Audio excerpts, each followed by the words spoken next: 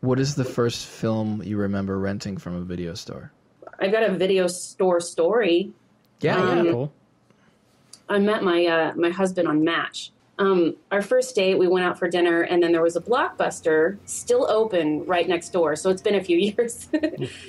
We spent probably 2 hours just walking up and down, just talking about all the different movies that we loved, because we both totally connected over movies. We watch far too many, and all different genres. So that's like my fondest Blockbuster memory. What's it like to be a sort of B-movie icon? You know what I mean? Or do you feel like you are? Or well, I don't know if it's necessarily a B movie.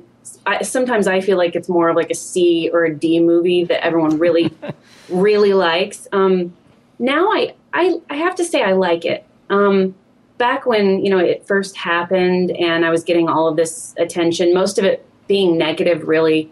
It was difficult, and I was in my early 20s, and I had a really hard time dealing with it. But now it's kind of fun. I mean, if I'm bored, I can just put something on Facebook, and my fans will literally like crack me up.